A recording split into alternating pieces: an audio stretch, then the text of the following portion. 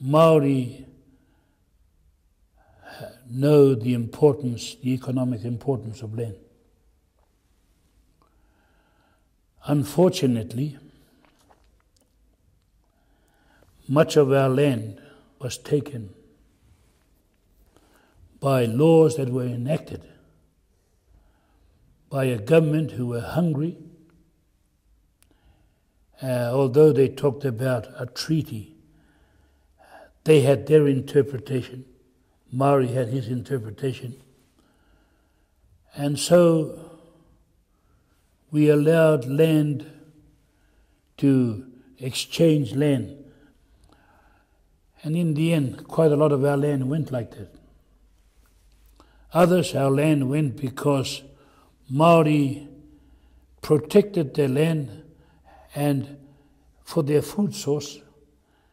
And it was always important that the land, not only for food source, but a place where the people can roam and roam freely and interconnect between the earth mother and the people.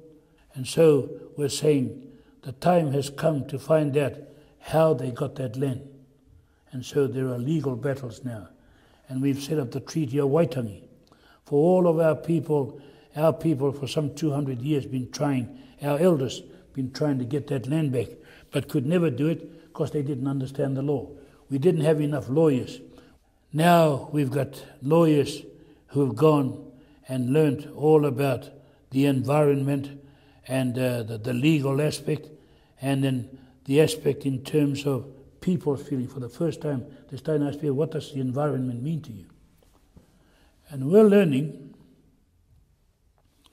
that if we start losing too many of our trees, as a result of some of us taking biology and the sciences, that we could deplete our earth of plants that generate oxygen, CO2, or what absorbs CO2, whatever happens. And these are very important. So we're madly going around now trying to bring land back and then planting trees on it. Before the trees, most of us, a lot of our native trees have gone in favor of the fast-growing Pinus radiata. Takes 25 years, mature, and then the almighty dollar comes. And then the totara tree, the softwood that we use for carving fine houses like this, the manuka, the hardwood tree that we use for the taiaha and for making tokotokos, walking sticks, and the fighting sticks. Those have been now used for firewood.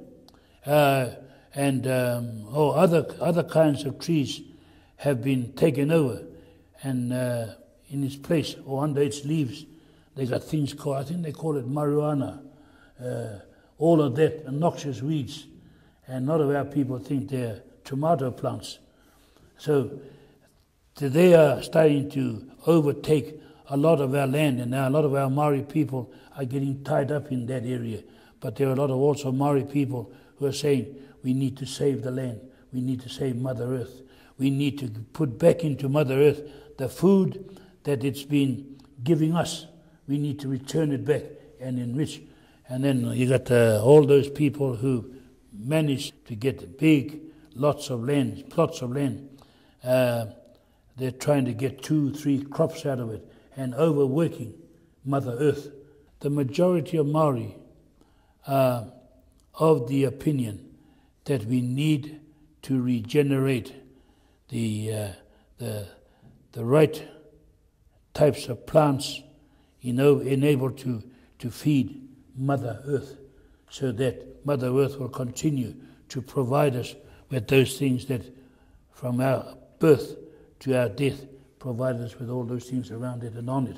The earth, the waters, the environment, we're talking about the waters, and Maori have their own fishing grounds, but now the powers that be, the government, are saying, you don't own the foreshore, it belongs to the European, or it belongs to all people. And Maori were saying, the rocks that used to be there, most of the rocks had a name, And you could say you can go to Tokanui, to the big rock, and over there you can take the mussels that you want, and you can go to Tokaroa, to Long Rock, and there you'll find the abalone, the paua. And then you can go to Tamanui, and Tamanui means large sun. And over there you'll find the sea urchin, the sea ace, the kina. Now you don't worry about that. People just come in holers, bowlers, take what they want, and they rape not only the floor of the sea, but they rape all the food that's growing in, around, and on those rocks. And in the end, the cupboard, the store cupboard of the Maori people is gone, because people are not going from the land, they're coming from the sea on the big boats and taking the food. All right, now they got a 200 zone that people got to keep out, boats got to keep out. But then Japanese don't understand our language. They don't understand some of our words, so they, not foolishly, but mistakenly, cross over that all-important line, not to, and you can. And they come into that 200-mile zone and start to fish until they're caught. And then they swear that they didn't understand the law or that there were conditions on that area. So Maori are becoming quite astute now at reading laws and watching what's happening out there. Unfortunately, there's still a lot of our Maori who they're not articulate. And so we're using people who may be articulate but have no feeling for the land that I own, have no feeling for the trees that grew up here, have no feeling for anything, but they're good lawyers. But that's not good enough for us. You fight, or even if I got to say, to the death, because we're fighting for the land on which our grandparents, our parents lived, survived, and died, and buried. And so land now is becoming not just an economic thing, but it's also an area where we can keep reminding our people there's history here. This is where your grandmother, grandfather lived. This is where you were able to acquire all the good things that you got from this place, from that rock, from that water, from those trees, the birds that used to be there. That's the place of it. We want you to revive it again. But it's going to take another 50, 60 years, maybe 70 years for some of the trees to grow. Some of our native plants takes 120 years before they're able to be worked.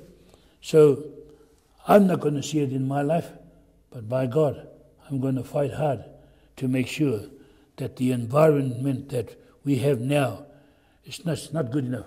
We have got to work and work hard to make sure that not only we can nurture the land, the trees, the waters, and the waterways, but also teach our own young people to care for it.